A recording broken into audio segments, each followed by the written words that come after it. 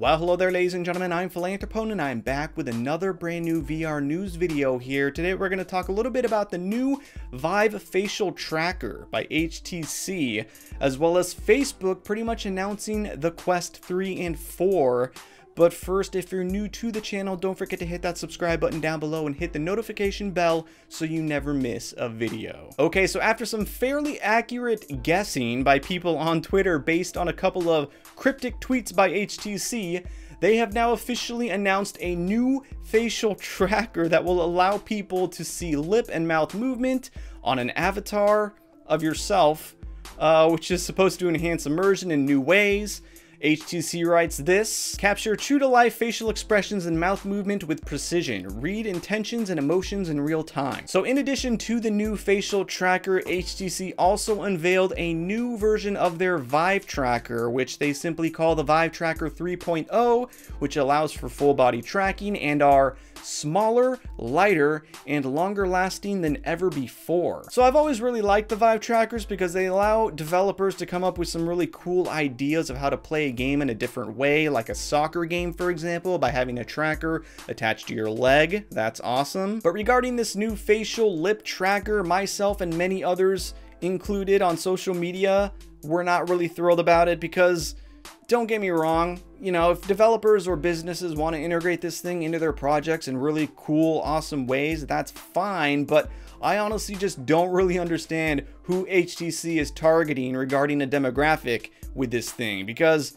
you're telling me as a consumer who just wants to, you know, play awesome VR games or have awesome experiences, I'm supposed to pay $130 just so you can see me talk?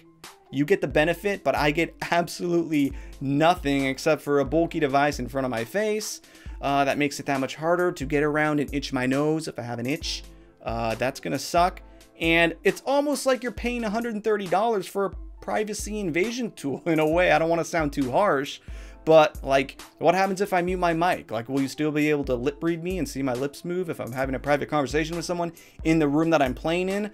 I don't know. And will developers like implementing this technology into their projects? Now, don't get me wrong, I would be much more on board with something like this if it was already integrated or built in to a new headset altogether in a much smaller form factor, I would hope, because that would actually be a new thing for consumer level HMDs. And but to expect regular VR Joes to pay $130 to obstruct access to my itchy nose, to buy something that adds another layer of setup and potential troubleshooting issues that really only benefits other VR participants, like, yeah, I don't know. It's a tough sell, in my opinion. And in our second bit of news, we have Mr. Zuckerberg of Facebook flat out telling us that the Quest 3 and 4 are in the works. Zuckerberg tells us this: so we have product teams spun up now working on the next few generations of virtual reality and what Quest 3 and 4 are going to look like. So obviously we don't know anything regarding specs of these future devices, but there's one thing we all can absolutely guarantee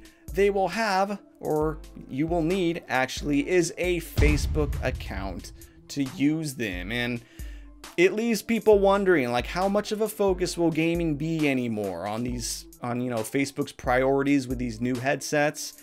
Because there have been some very obvious signs that Mr. Zuckerberg basically wants this to be a social media extension device and nothing to do with gaming. And, you know, one has to wonder if even Oculus is going to be in the title of this thing in the future, if it's going to be the Facebook Quest 3 or the Facebook Quest 4. But, you know, in the end, though, the Quest 2 has pretty much solidified a successful future for the Quest line, so we'll just have to see how things go. So that's pretty much all for this one. Thank you so much, as always, for watching. Hope you enjoyed. If you're new to my channel and are interested in VR or gaming in general, be sure to subscribe to my channel for all of my latest updates in the future. Thank you once again. Till next time, peace.